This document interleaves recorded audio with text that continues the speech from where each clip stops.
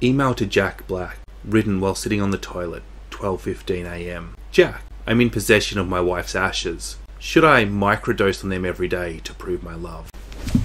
Hello Friend, We Missed You by Richard Owen Roberts won the 2020 Not the Booker Prize, which is the Guardian newspaper book awards in the UK. It's a darkly comic novel and it's set on the Isle of Mon in the northwest corner of Wales. Now, Mon is somewhere that you're probably more familiar with by its English name of Anglesey. It's the last part in Wales before you catch the ferry into Ireland. It's quite an isolated place. It's just got this meandering feel to it, and this setting really comes across well in this novel, and it complements the character of Hill. And Hill is this character who does some very problematic things. It should not be easy to like Hill, except that Hill is suffering from the loss of his partner Lucy. Hill's grief really comes through in this novel. You can understand Hill's actions.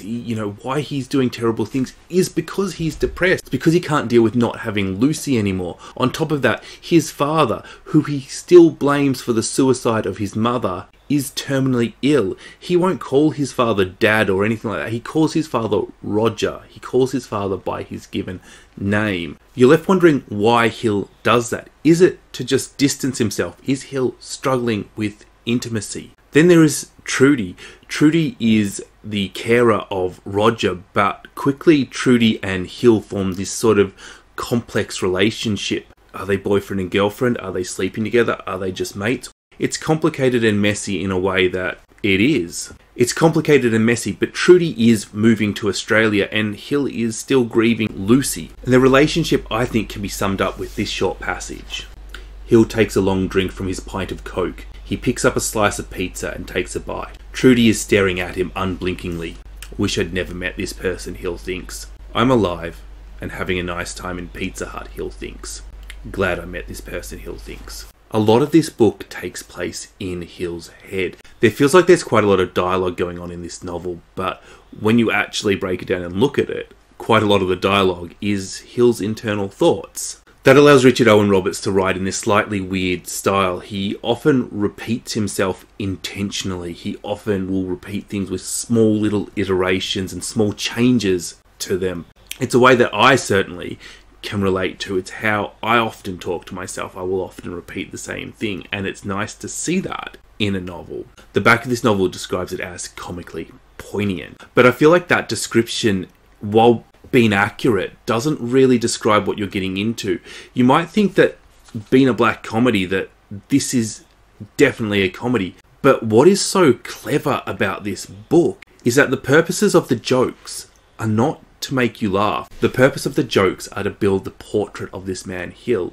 So whether they're successful at making you laugh or not is not the point. They are successful at building a character. That's not to say that the jokes aren't funny, but to describe this book as funny just feels wrong. This is a book where technology takes quite a central stage. If we go back to this theme of isolation, one of the things that Roberts is doing is showing us how these tools of communication are often used to separate us from one another, often used to create our own little bubbles.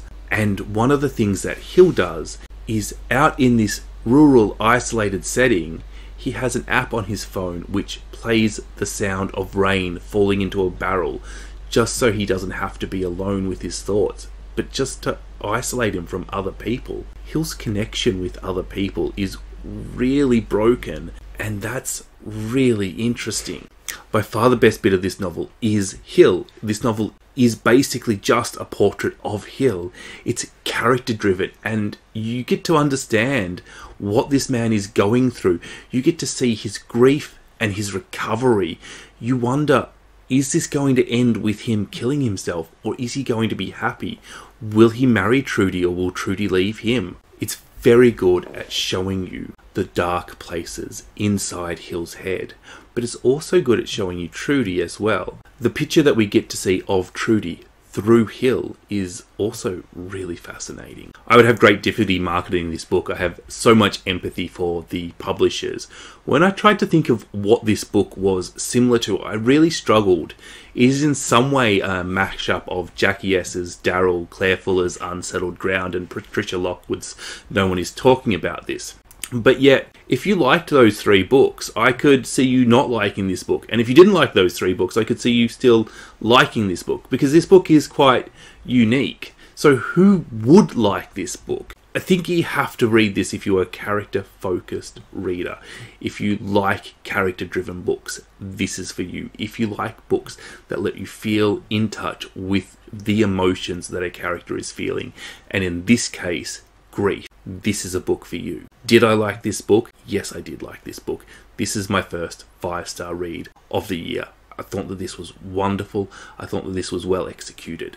But I do think that this is definitely going to be one that is a little bit, you love it or you don't like it. I think that everybody should take a risk on this novel, because I just think that it is so wonderful that if you like character-driven, if you like depressing, if you like unique, and if you like dark comedy, that this is for you.